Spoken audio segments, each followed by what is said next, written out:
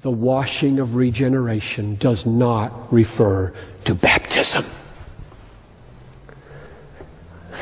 You go read the commentaries. 80% of them say it refers to baptism. And here stands little Piper. I don't think so. I have strong feelings about sacramentalism. If I used the language I feel, I would get emails.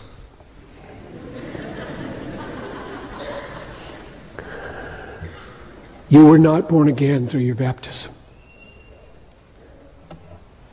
The washing of regeneration is a spiritual reality affected by the Holy Spirit, not a physical or a spiritual reality affected by the deeds done in righteousness by a pastor on your body or your own deeds done in righteousness.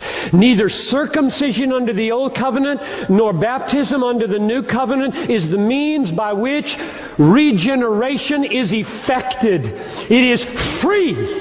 It is not under the management of anybody's hands or water or words. How many people are in hell today because they thought, I was born again when I was baptized? That's tragic. So you can see why I feel strongly about it.